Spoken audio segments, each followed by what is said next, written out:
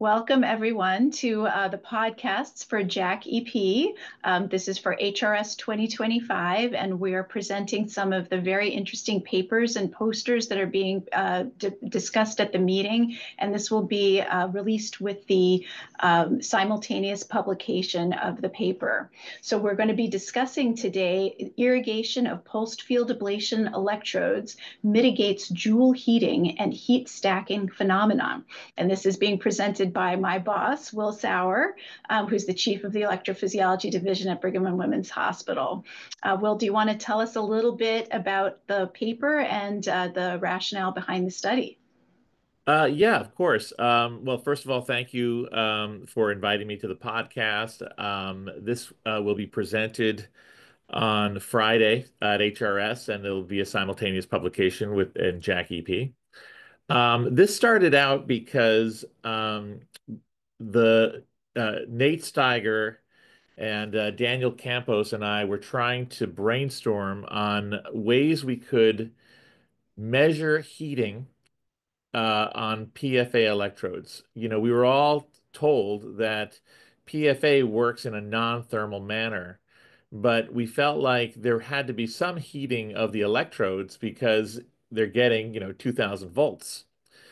And when there was a signal for increased neurovascular events with one of the catheters, we hypothesized that it could have been from inadequate cooling of those electrodes. And so we devised this experiment where we use an in vitro model with a potato, and we kind of had it on a platform and like an infinity pool where the catheter was just kind of submerged just a little bit, just enough for the electrodes just to be buried in the saline.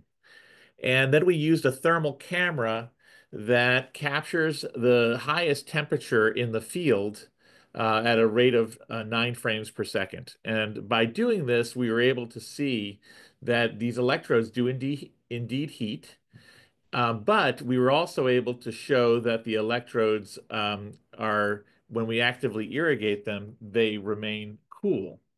So just taking you through this poster, and for those of the listeners that are not here, I'm displaying a poster that was presented at HRS. It's hard to speak in the future about this, but will be presented at HRS. But by the time you listen to this, has been presented. And we did this experiment where we tried to stack lesions, and so uh, we delivered energy. Well, maybe I should pause and just ask you, Dr. Tedrow, what if any questions so far? Yeah, I think that it would be helpful to know, when we think about pulsed field ablation, we don't usually think about heating, and we think about it as non-thermal ablation. And what are some of the features of maybe an electrode or a delivery location that might be thought to contribute to heating if it were to occur? Yeah, so that's a good point. We don't think about that heating that can occur. One of the things that we found was that the whole bath would heat after like a day of experiments on PFA, and that's when we started realizing that there was a significant amount of heating. And I think that it's just a physical phenomenon where you have Joule heating, meaning the metal itself gets hot whenever you deliver electricity. And we see this through any type of resistive heating. The difference with pulse field ablation and, say, I don't know, an electric stove, for example, is that it's just for an instant. You get, less than 100 microseconds of energy delivered in different pulses. But what happens is there's kind of the first pulse doesn't necessarily heat the electrode. It's just that you get packets of energy, three pulses in a row, and then some operators may choose to stack lesions. And so you'll get three pulses in a row, and then three pulses in a row, and then three pulses in a row. And that's really when we started to see the heating occur. So in this graph that's on the poster, that's exactly what we did. We did three in a row. And when we had 4 milliliters per minute cooling the electrodes of this variable loop circular catheter, this is the Varipulse catheter, um, we saw that immediately the temperature rocketed up to around 60 degrees. And then the second round, it went up a little higher. And the third round, it's averaged out about 70. But actually, we routinely saw some temperatures hit 80. And we just think that the resolution of our thermal camera is not quite what it needs to be in order to get a more accurate reading. But we know that it got hot. Now, that is in stark contrast to what we see with the 30 milliliters per minute, where we had a nice cool baseline that stayed cool the entire time. And when we delivered three pulse field ablation applications in a row, it stayed cool. Average was around 38 degrees. So I think this is going to probably, I think this should affect practice. If you're going to stack lesions, if you're going to use this catheter, um, it should be noted that in the clinical trials, uh, the lesions were the lesions were delivered in the pulmonary veins or around the pulmonary veins where there's a fair amount of passive heating, cooling, if there is heating of the electrodes. But sometimes we'll deliver energy on the posterior wall, or we'll have to deliver energy more than once or right away. And so I would recommend going to 30 milliliters per minute if the operators are going to do that. And I've done that on cases since this research has come out. One thing I was wondering about this research is, do you think it's the time between the applications that's the important thing, or the multiple deliveries in the same location that's important? Yeah, both. So one of the things is in this particular model, there's no passive cooling. So if we were to move the catheter, I think that that would contribute to cooling, and we wouldn't see such a huge heating effect.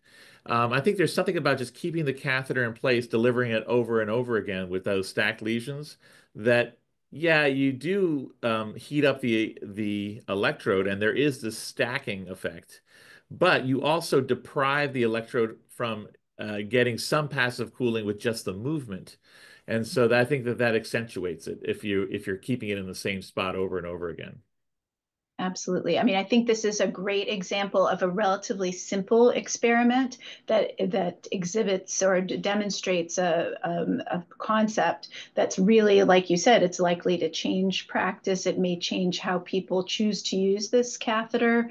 It would be really interesting to see similar results for other pulsed field catheters that are out there. It makes you wonder, would smaller electrode catheters have different results? Larger electrode catheters have different results. Yeah, I think you're right because we are adapting a lot of our radio frequency ablation catheters into this sort of dual energy. And I think that, for all the same reasons we cool the electrodes for radio frequency ablation, we should probably consider that also for pulse field ablation. Other catheters may have different designs, like for example, the mesh or the flower design that may allow for more effective passive cooling. And the truth is, this experiment basically gives the worst possible case scenario clinically. It's a catheter in a pool of saline with zero cooling effect and without any movement. I think that that doesn't really correlate with the clinical circumstances we're using this catheter in. And I think it accentuates kind of the worst case scenario, as I said. But it is important to note that the electrodes do in fact heat, and I think we need to be aware of that, especially if we're seeing any kind of signal for char or anything that could be explained by that excessive heating. Absolutely. Well, this is congratulations on a great poster. I think, like we were talking about, it's the shortest time from inception to demonstration of a biophysical effect. And we look forward to seeing the poster at HRS. Thanks very much, Dr. Tedrow, and I'm happy to talk to everybody who may have interest in this. Thank you very much.